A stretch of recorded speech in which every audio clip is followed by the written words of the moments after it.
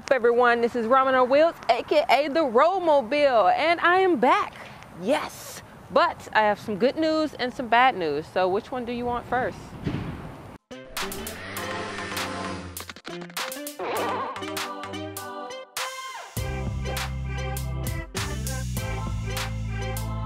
So I live in Houston, Texas, the fourth largest city in the United States.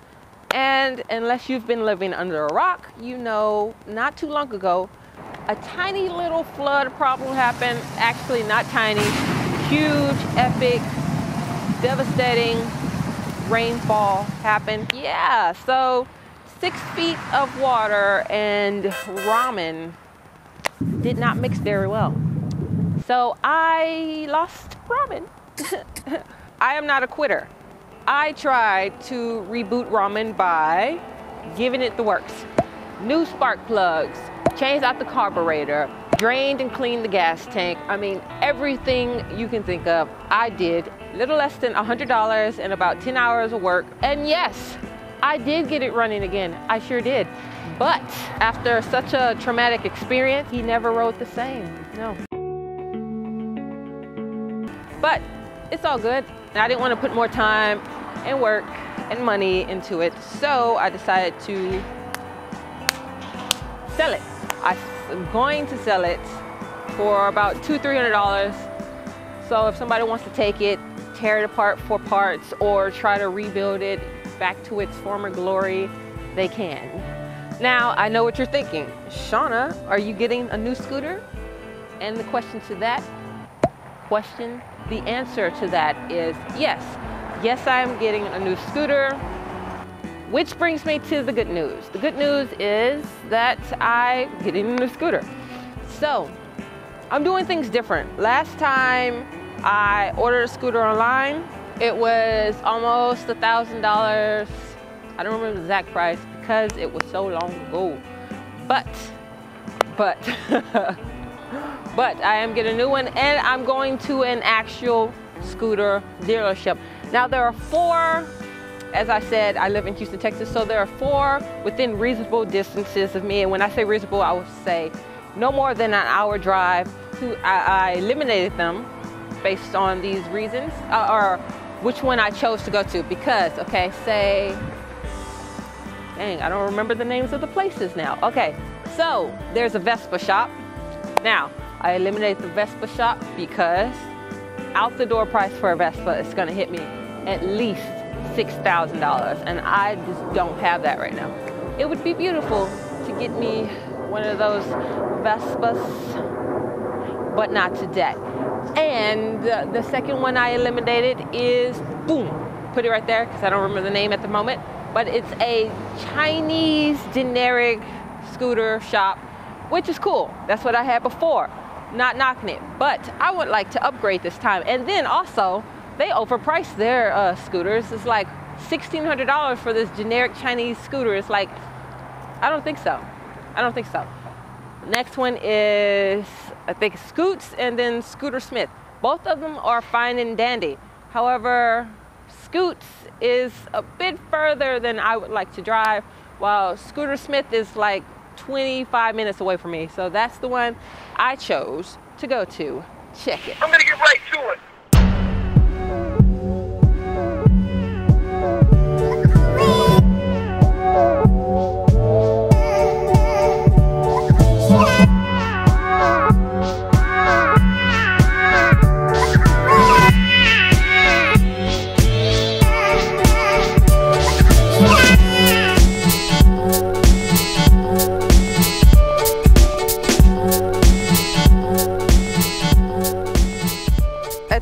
They have some really nice scooters there from different brands, ranging from Genuine Buddies, Kimco, Sims, even Vespas.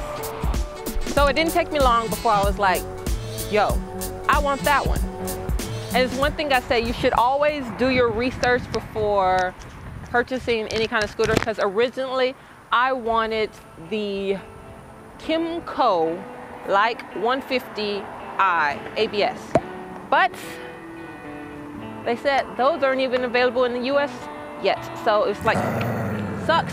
But moving on, can you guess which scooter I picked? Drum roll. Yep, the Havana 125 Classic. Now the floor model was a light baby blue and I was just not feeling that color. So they gave us the options, or he gave us the options. The owner, I think his name was Steven, one of those two. On the wall, there was like these 5 different color plates, and I already knew the different colors that come in because after, like I said, I did my research, and that was my backup scooter plan. So if I couldn't get the one I wanted, this would be the next best thing for me. The process went with me, when I went there, the floor model was light blue. I told him I wanted the white. So he was like, yo, we can order it for you, brand new, 2018, but you have to put a deposit down. So I was like, cool, $500 deposit. Then it was a Saturday I went. Then I was supposed to pick it up Saturday again, but it rains. I'm not really caring to ride in the rain. So and then they're closed on Monday. So Tuesday I went back and grabbed my scooter. Ramen relives again. Now I thought about the top case, the rack and the top case option, because that would be awesome for stores. However, to get that, it would be an additional $200, which I don't care to spend on a very tiny little box. I'd rather spend a nice little whopping $50 on a really, really nice backpack and carry that around than $200 for a top case that would be so hard to remove, or a backpack I could throw on, get off, throw it back on, so forth and so on. Now, as I said before, my original ramen I got for around almost $1,000. Well, this one I upgraded, you know, the Havana Classic 125 was about 3 times that price. So, and that includes tax, title, and insurance. The way the insurance works is because they register your scooter for you, which saves you a whole bunch of time, money, and energy. I don't know about money, but energy. And they'll register it for you, but you need insurance in order for them to register it. So you can either call Geico, Progressive, all those other insurance companies, which will charge you a lot more than you want to spend. Or with them, they offer insurance as well. It's basically $100 for the entire year. Ha! To all you 4-wheel drivers out there, take that with your $300-400 a month in insurance. Eat that dust.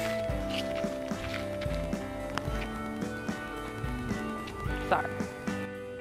On the next vlog, I will include details about my scooter, as well as my initial riding experience. If you want to make sure you get the latest updates when I post vlogs, hit that subscribe button for me real quick. And that's it for this vlog. Shauna Ramen out.